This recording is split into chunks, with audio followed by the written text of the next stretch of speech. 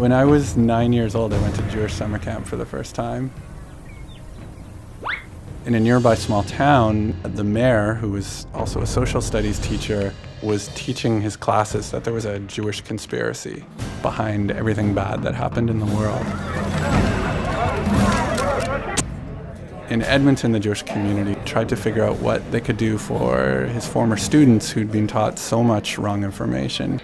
The camp director said we should bring the kids from Eckville to camp. A counselor came up to me and said, "Do you want to take part in the social mixer to encourage cultural understanding or something?" And I was like, sure. But once they actually announced what was happening, that there was this day of fun and fellowship, a basketball game with these kids, I realized what I'd signed up for, and I was freaked out.